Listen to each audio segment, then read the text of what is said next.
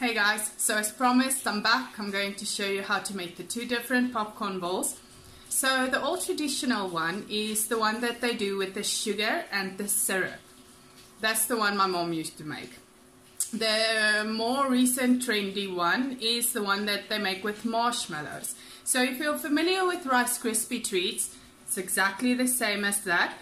We just add popcorn. So right now, I'm going to start with the ingredients and then I'll show you what to do next. So for the first batch, we're going to use 1 cup of popcorn. We have our canola oil ready. That's going in the bottom of our big pot here. The reason I'm using a very big pot is I want the whole layer down there to be covered in the popcorn. Once it starts stacking in a small pot, you're not going to get an even coating of oil around the popcorn and you're going to be left with pieces that didn't pop. I mean, you don't want to waste that. Okay, so I've put my heat on high and now I'm going to add the canola oil. The reason I'm using canola is it's quite a little bit more healthier than normal sunflower, in my opinion. Anyone has a different opinion. And I don't like the way olive oil pops actually. So I've coated, I hope you can see, just about the bottom of this pot. And I'm going to start just to add a few popcorn kernels. So I've added those few. I'm going to put the lid on. I'm keeping my pot on high. There we go. And then when you start to hear the first popping, you want to open the pot, add the rest of the kernels, and then wait until the popping really starts. I'll try and show you and maybe you can hear what happened. So I'm not sure if you guys can hear this, but the pieces inside started popping. Let's see if we're lucky enough to get another one. But I want to open the lid then. And I want to add, oh, there we go. And I want to add the rest of the kernels. When it's in, I'm going to close it. And then we're going to start, we're going to wait for the starting of all of the others to start popping. That is nice. You'll definitely hear that. I hope you guys will be able to. Okay, so right now, apart from the thunder in the background, you can definitely hear the popping has started. Now I'm going to turn my heat off, completely off. Not on low, completely off. I don't want anything to burn. So this is slowing down. You can hear it's not popping as much. I just give it a good shake so that those ones at the bottom can also get to the heat. And when everything has completely stopped, we're quite close.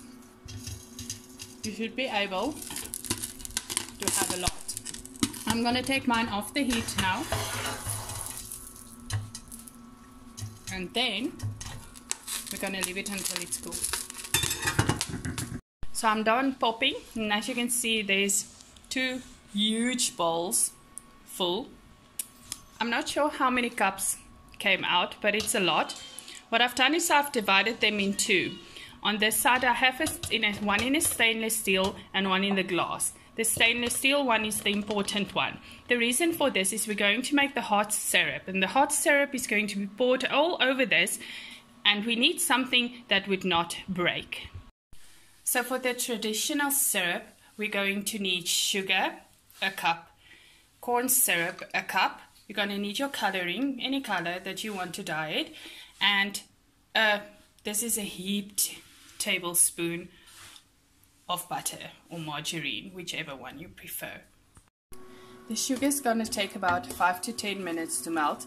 Do not get excited and put it on a higher heat to get it dissolved quicker. You're going to burn the sugar and it's not going to taste well. You want to really dissolve this on medium heat. As you lift up the spoon, you can see there's definitely still sugar. You want that to be completely smooth. So this is what we're looking for.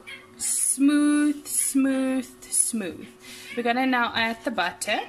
So as you can see, you can add the butter or margarine. And then I'm using margarine today, as you can see the yellow color, because my mom used to use this. Nowadays everything is butter. Butter is nice, I agree. But today I'm going old school and I'm using margarine. So I'm just incorporating this. And then when it's done incorporated, everything is blended smoothly together, we're going to add our coloring.